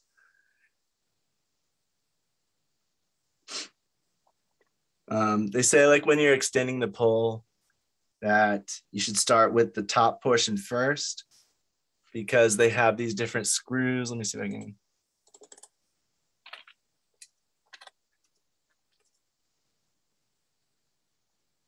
So kind of like, oh man, I just want a picture. Something like that. So you should extend that first section first, because if you extend the bottom section out and you need to extend it later while during a take, that next portion is going to be farther away from your reach. So that's why you start with the top pointed out and then start going down as you go, because then all these three will be next to you. All right, bye, Brett. Thanks for coming tonight. Hi, Brett. And that way, if you need to extend it further, you can, and there's no problem. So just if you're doing that, start from the top, work your way back. Yeah, they also say if you're a boom operator, don't put your boom pole on the ground or leaning against a wall. They say they've seen it a bunch. People will put it against a wall. It has this mic on it, this equipment. Somebody walks over, they trip on that cable, they hit it, they, thud the wall too hard, and it slides, smashes, and either breaks, causes damage, or, just doesn't look good. So, if you're a boom operator, or if you have a boom operator, make sure they're not putting the mics and the boom pole on the wall or on the floor, because that's just not gonna, it's gonna kind of ruin it. Yeah. Hey. They also want to be sure not to be in the way and keep kind of a low profile. Don't be distracting. Since they're around everybody, they don't want to be like, talking to the actors while the director's trying to get their attention, or, keeping the camera operator or the camera assistants distracted by talking to them or asking them questions while they're supposed to be focusing on their work. Can you go in the room? Can you go in the other room? It's actually. How if it's turned off? I mean, it's on earbuds. You can hear it right now. Oh. Dang it. So the other thing boom operators need to do is whenever an actor's having a rehearsal, they need to watch those rehearsals, especially a blocking rehearsal. That'll show where the actors are going to go and where they're going to be on set. And the boom operator needs to point the mic at the people having the dialogue. So they need to know who's going to say their lines, when, where they're going to be, so that they know where they need to be and where they need to be pointing that mic. They also say avoid having their camera to their back. They want to be near camera, but they don't want camera to get away from them. So they should have the camera to the side or in front of them, so that they always know where that camera operator is going to be, so they can match their steps and so they can not get into frame. So never have their back pointed towards the camera operator, so then they won't know where they're going to go. Boom operators also usually arrive 30 minutes early to set, and they help out their sound mixer. Oh, that's the other thing. They answer to the sound mixer. So the sound mixer is above them in the hierarchy, and then it's them, and they're answering to them, helping them out. They need to know the call sheet in and out, because the call sheet will tell them who's going to be there, what actors, and what scenes they're going to do, so that they know who they need to mic. They need to be able to judge distance without being able to measure it. So the more they do it, the more they need to be able to be like, well, they seem like they're about this far away, and can kind of unscrew their pull and point the mic over there and be like, okay, yeah, that distance. So they need to be a good judge of that, so that they can kind of already have their mic ready before it even begins, so that they know how far they need to extend it, and just be a good judge of guessing how far and how close and however much they can keep their boom pole extended or in.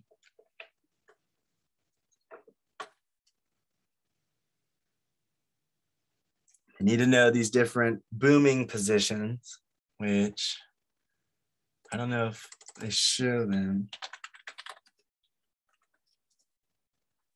Since they're holding this boom pole all day, they need to know some different positions that will, not, why is it doing this?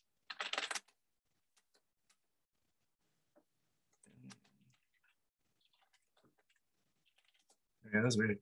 They need to know these different positions so that they're not hurting themselves. I don't know why it's doing sex positions, but anyway. So they're going to be holding that a long time. So they need to know what's causing the least amount of, that's going to make them tired the least. They need to be able to hold it, be able to rest it. Something like this right here. They're going to be like holding it up like that, and then being able to rest it on their shoulders in between takes. And then, like the different positions, if they have to go from underneath, even though most of the time they want to do on top, sometimes the set won't allow it. So they'll have to go up from underneath. And so they need to know like how to hold it, how to position it, so that they can have the best grip and handle on it, because they want to be really loose with the way they hold it. You don't want to be too tight, because any movement you make, if you're holding it too tight, you're going to move your entire body, and it's going to tire you out more. And it's also going to make more noise. So they say to hold it kind of loose, and to be able to just like adjust your fingers on the pole to make it slightly slant back and forth, especially if there's two actors, they'll hold it up, but then they'll use their fingertips to slightly move it back and forth, so the boom mic goes from one actor to the other, back and forth in that fashion.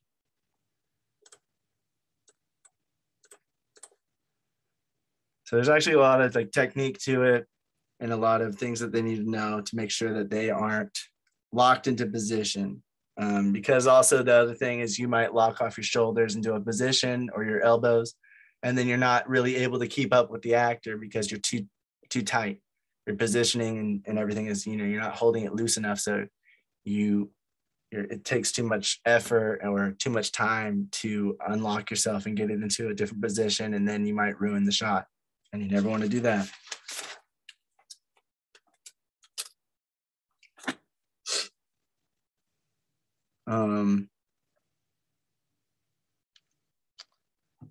It's one of the videos we're showing like some of the different resting positions that you can do. We saw that one on the shoulders. There was also one where they just kind of put it on their shoe. That way it's not on the ground, but it's can be rested like vertically, where they just stand it straight up on their shoe, just to kind of get it off their arms so that they're not holding it all day.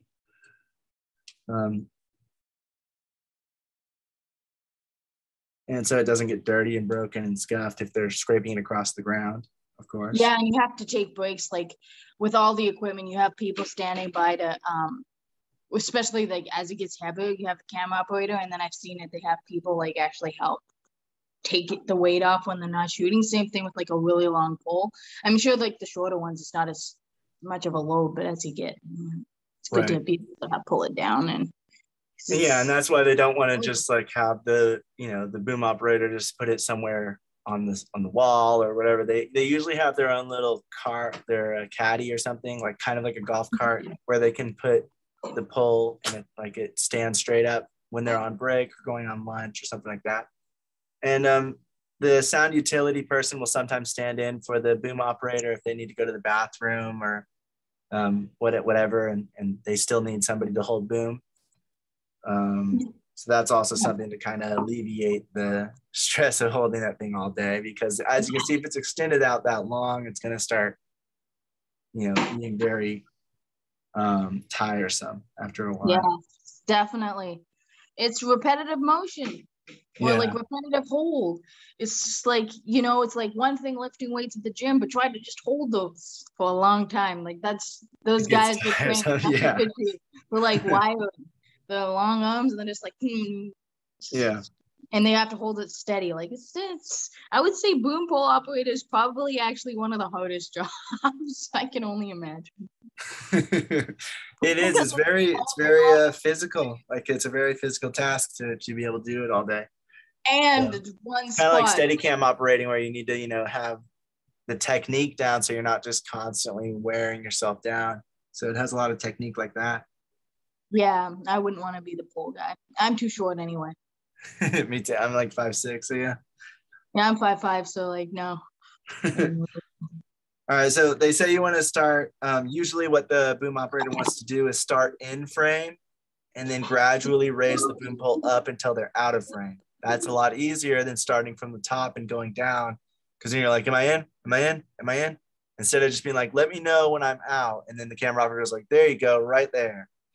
So they try to keep it like as close to the actor as possible, but not being in frame, which means pretty much if the camera goes up even a little bit, it's going to see the boom pole. It's going to see the shotgun mic.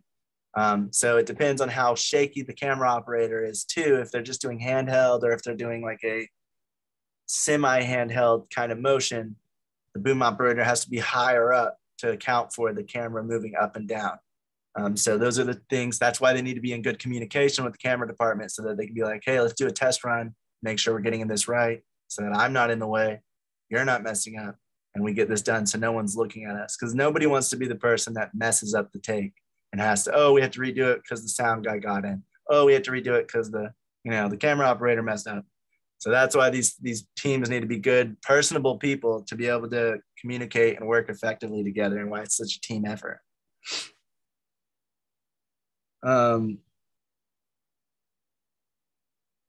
They said sometimes you'll want to extend the boom pole out all the way and then lower it a few inches before locking each segment, so that there's more support for each segment. So those things, each segment where you unscrew it and extend it out, you don't want it all the way out, because then it's going to be leaning all the way against that weight. If you need it, if you have to extend it all the way out, that's the only time that they recommend doing that. Otherwise, they say however much you have to extend it out, just extend it out fully and then bring it back a little bit with each different segment of the boom pole. That way it has more support, and that way it doesn't feel as heavy. It doesn't have as much weight going toward the boom of the shotgun mic. Yeah, that makes sense. You don't want to put strain on your equipment for no reason. So yeah, it's just not just on the equipment, it's also on you, because there'll be more weight leaning that way. And if you don't need it, then don't, Yeah, exactly. It's just like, don't work smarter, not harder. I learned that the hard way. Yeah. Like the thing with the fingertips, they say that's what's called cueing the actor. So if these three actors are all going to be talking, he's going to be using his left arm to use his fingertips to kind of just adjust where this mic is, so that it's going toward her, the guy in the middle, or the guy on the left. And then he'll just kind of use his fingertips to go back and forth so that it's not making any noise, but it's also very gradually and smoothly going to each person when they have their lines. And that's cueing an actor is what it's called. Whenever they're getting ready to do their lines, they'll cue them with the pull by, bringing the pull over towards them. or using their fingers to aim it towards them. The front arm is the support arm, and the back arm is for tilting and panning. So this guy right here, his left arm is just for holding it and, you know, using his fingers with the other hand as well to kind of adjust where it is. But the back arm will be if he needs to tilt it up or tilt it down or pan it left or pan it right. He'll use his back arm for that, which would be his right arm. And then you can use both arms to extend in or out of frame. They say also you want the shotgun mic to be at an angle towards the actor. For some reason that picks up better sound, so it doesn't go straight down at them or straight towards them. You can see it has a slight angle towards that guy. Something to do with how it picks it up. It just picks it up a little better if it's at an angle, so that's usually the way they want to do it. There's also these shotgun mics with what's called flat off axis. And that means they'll still have good audio when it's off axis. It'll just be lower volume. So if you get a shotgun mic, they're probably more expensive, I'm assuming. I don't know, but I'm assuming it's more expensive to get one like this because that means they're not, with shotgun mics, like the one I have, if I'm off axis, if it's coming from the side, like if I was in this scene and that lady's talking, the sound is going to sound awful because it's coming from the side, and those mics are not meant to pick up sound from the side. So they don't pick it up very well from the side. They're actually meant not to pick up sound from the side. So that way they can be way more directional. So if she's off axis, or even if the guy in the middle is talking, it's going to sound not that great. But if you have a mic that's flat off axis, they're just going to sound quieter, but they'll still sound as good of quality, which I found pretty interesting. They said that boom operators will really take advantage of this by pointing the mic towards someone who's a little quieter, like actually quieter in real life speaking. That way the off axis will lower the volume of the other person. And then they're kind of like speaking at the same volume level. The quieter one gets the more of signal from the mic, and the other one gets the off axis because they actually speak louder, and that way they both end up being around the same volume. I thought that was interesting. That is interesting. The last thing they said is if you don't need the full length of the pull, well, that's not the last thing, but another thing they said is if you don't need the full length of the pull, consider fully extending it and then grabbing it from the middle so that there's not as much weight fighting against you. So if you have a boom operator who's struggling and they're like, gosh, this is so tiring, you don't want them to be holding the mic all the way at the end. You might want them to extend it fully and then hold it from the middle so that there's some weight in the other side as well. And that'll help even the load. So that's another tip that they were talking about. A boom operator might also have to perform small repairs of audio equipment. So they need to be well versed in audio equipment and how it functions, how it works, and how you can repair it, because they might have to do these small repairs. Nothing intense, nothing crazy. Like, I'm not going to tell them, oh, fix this entire broken mic, but they might be like, hey, this thing's making a slight popping noise. See if you can figure it out. And sometimes it's just something loose in the connections. And so they need to kind of they need to kind of know how to be able to fix that problem. They also are the ones who mic the talent with the lavalier mics.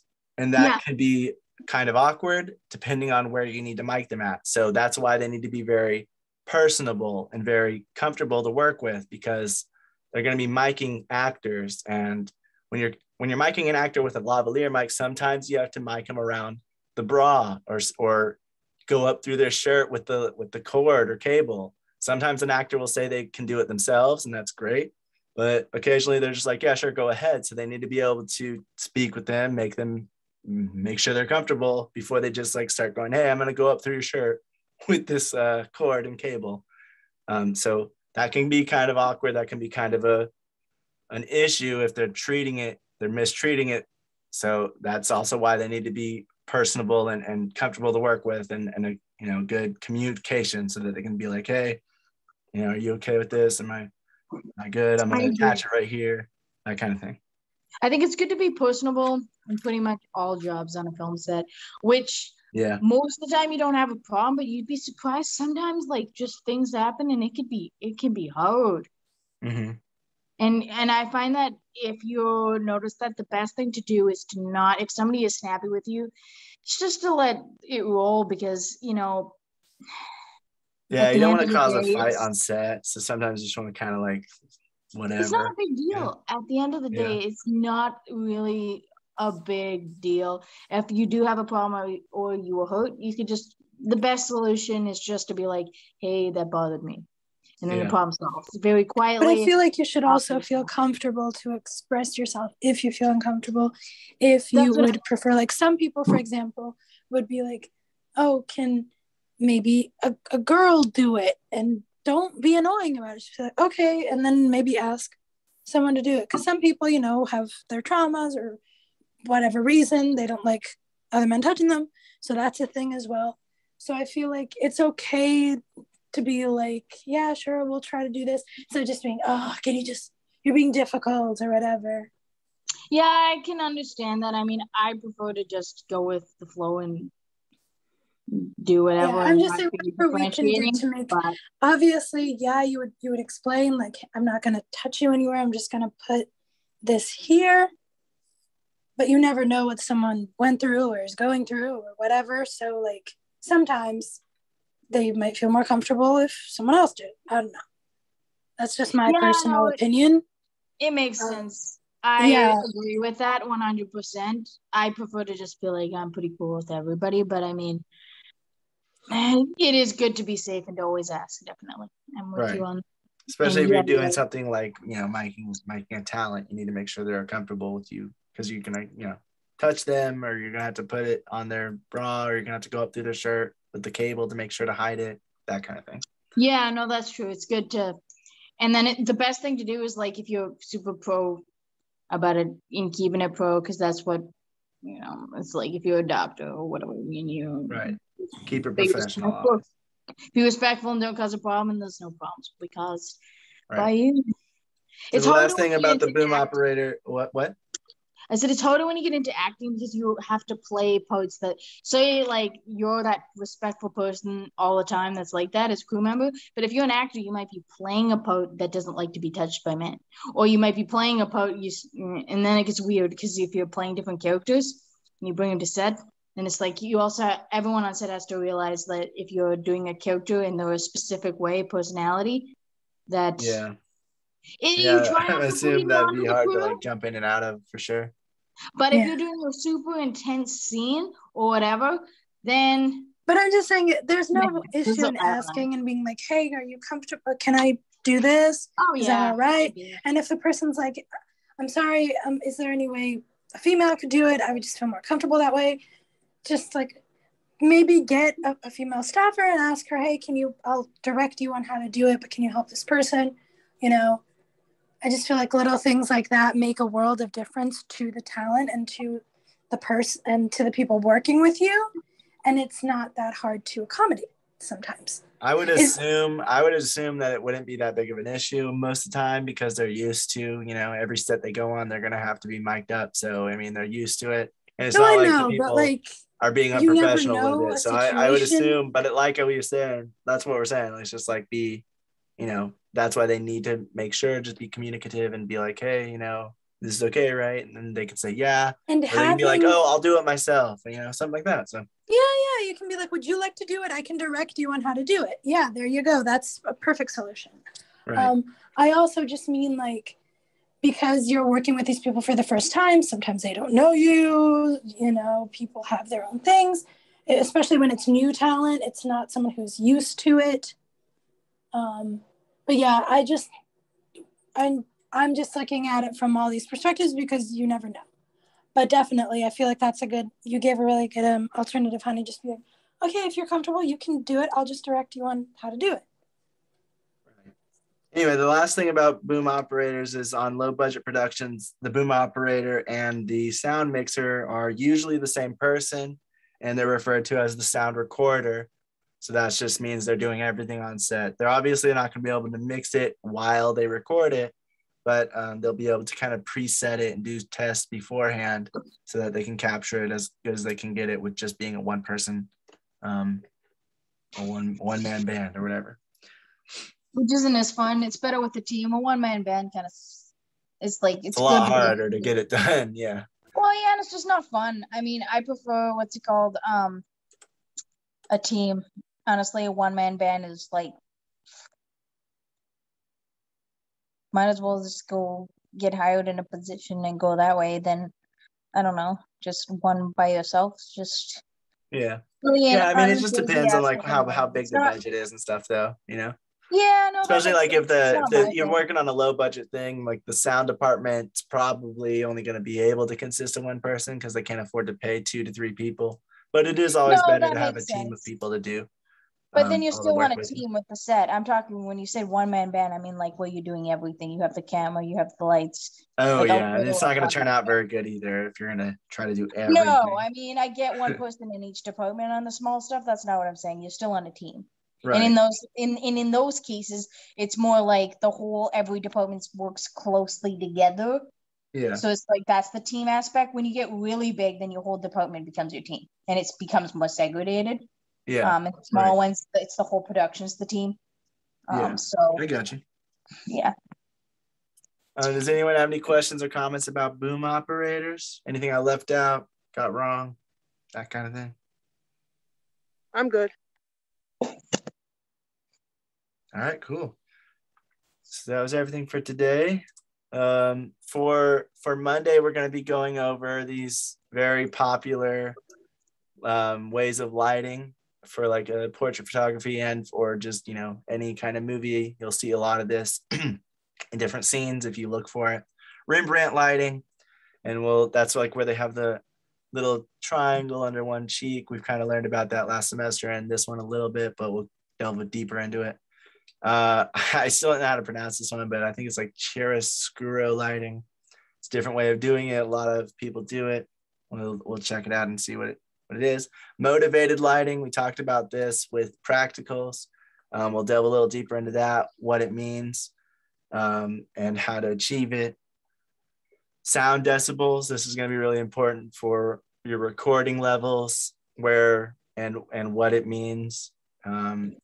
So that you know how loud to record your audio, so you don't get into the editing and figure out that it's too loud and it's making these annoying like noises, or that it's too quiet and you have to boost it up and it's going to add in some extra noise that you don't want because you have to boost it so high artificially. And those are the things we'll be going over for Monday. And then starting after Monday next week, we're gonna actually start our first exercise. So everyone just get ready for that. It's going to be a clean audio exercise. We'll record 15 to 30 second video clip, phones or whatever you have available. It doesn't matter. You're just trying to get it as good as you can. So that might mean you need to go away from, if you only have the phone for audio, you might need to like back up to yell and then come close to whisper so that it picks it up at the same level.